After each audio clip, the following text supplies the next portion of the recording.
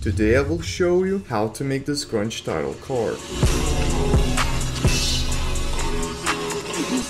Yo, hello, it's Povikas from Editing Visuals here, and let's begin. Alright guys, so the first thing you want to do is download this free font. It's called Peristiva. I don't know how to pronounce it, and if you go to the link in the description, you can go down, even more down, and here you can press on free download, and once you have downloaded, you can now start typing your title. So I don't know what title it's gonna be for you. I'm just gonna type like title with the Peristiva font. You can press P and then position it to wherever you want. You can also press on pen behind here and you can drag this to the middle. I'm gonna position it to like 691, 297, and I'll later make it a bit different. For this one I have a green color, like this one, 160 here on pixels and the Peristiva font.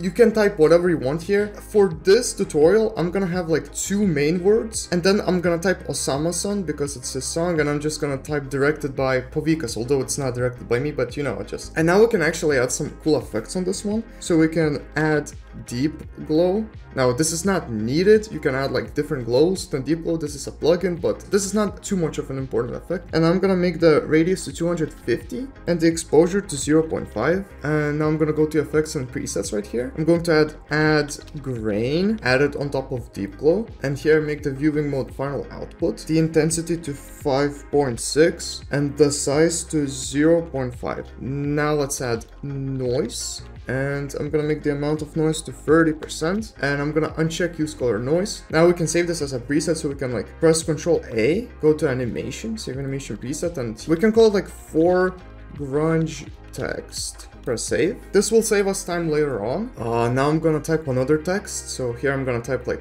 card. Take the pen behind tool and just drag it to the middle. I'm gonna press P and I'm gonna position it to whatever, like 1091, and this one's to 691. I'm gonna use a bit lighter green for this one. It's a bit cooler to use just a tad bit different colors here, but they're like similar. And now we can add the preset that we just made. So for grunge text. Let's go to radius and change it back to 500. So I kind of like one text having the radius of 250 and the other to 500. And now let's add another text. I'm gonna type here Osama-san, the creator of the song, Osama-san. And here I'm gonna actually make the size of it to 80 pixels because I kind of want this to be a bit lower. And now I need to just center this one. I'm gonna press P and I'll just like make it like 917 and this one 945. I'm gonna add the grunge text preset, but the only difference I'll do here is I will delete the deep glow because I think it looks cooler when two are glowing. So one is glowing a bit less and the other one is glowing a bit more in a higher radius, and the other one is just not glowing at all. And now I'm gonna go to card and press S, and also I'm gonna go to title and press S, and here I'm gonna change the scale of these. So I'm gonna press on this button right here. I'm gonna make it to 250, and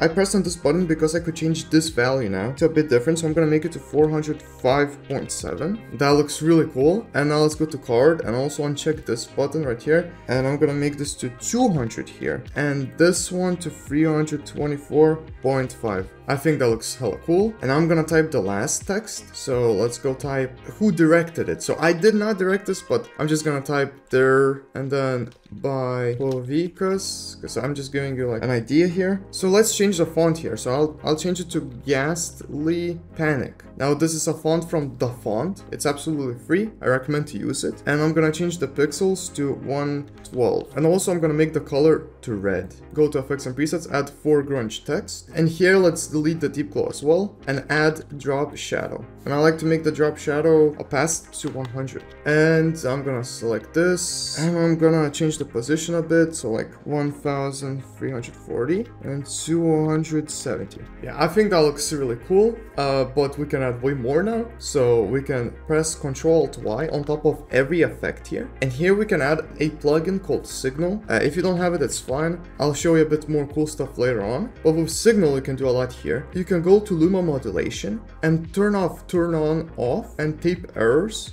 Make the signal amplification to 0. Cutoff filter to just the highest you can go. Hue noise to 1. Chroma loss to 0. And here we have a really cool like damage effect. So look how it looks before and after. I think it's a pretty cool difference here. And now we can select everything that we have here, right click, press pre-compose, and here we can call it like normal. And now let's right click on it again and press pre-compose, and here we can call it 480 x 270 and go to move all attributes into new composition, press OK, and now go to this composition that we made, go to composition settings, and here make the width to 480 and the height to 270, press OK, now press S, and now scale it down to like 25, and now let's just go to fit, and we'll see damaged even more.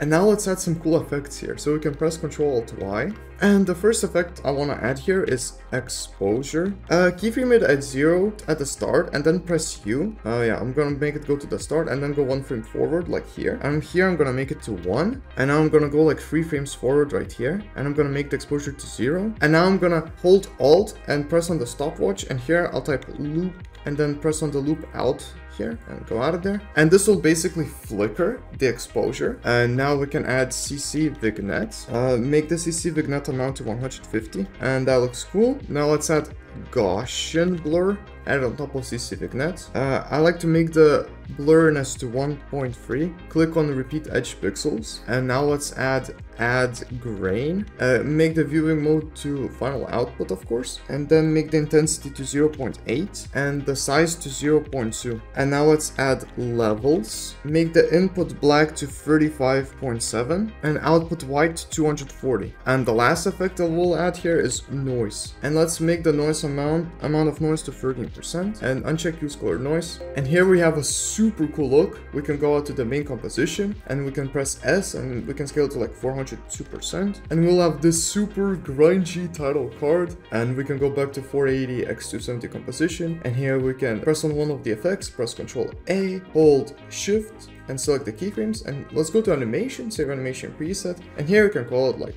4, and then I typed it like this, 480 x 270 title, and then press save. And whenever you want to make this cool text or even just add this effect, you'll just be able to go here and type 480 x 270 title, and that will be a really cool effect here. Of course guys, really mess around here a lot. The title card is just because I don't know how to like name it right now, but you can name it whatever. This can work with one word or more words, but then you just have to place it a bit differently. I like the idea of like having the E and C next to each other and then having like directed by someone and then the name of the person. When editors make title cards, they like to change up the effects a bit. So like for example, like at the first start of the effect, it's like this effect, and then like press Ctrl Shift D and like uncheck this one, and then they add other effects that are a bit different from that one or that look super more damaged. So I know a really good effect, so press Ctrl-Alt-Y and let's cut it up a bit. And this effect is actually from my newest Opium presets pack. The Opium presets pack is a 30+ presets pack, which includes Opium effects, Opium glitches, and even Opium text. And if you have the Opium presets pack, you can easily just type here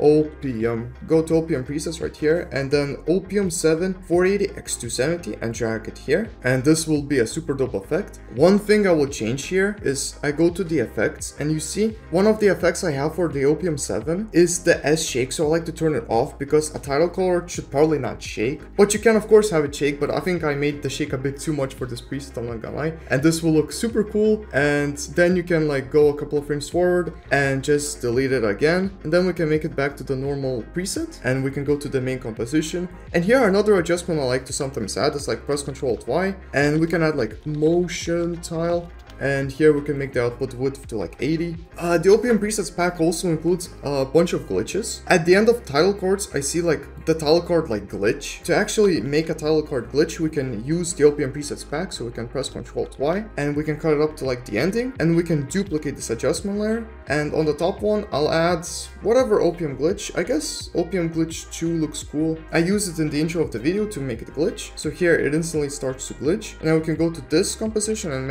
add like post-rise time, so it glitches mostly like just a couple of frames. And here we can make the frame rate to like 4 and show only 4 frames per second, and this will make for a super cool glitch, and it will glitch to the end, but it should glitch up to a new clip. This is how the title card looks without the clip. And if you guys want to check out the Opium presets pack, I also have a $5 discount code, which is Povikas. If you have any questions, please let me know. And guys, have a fun and productive day. See ya.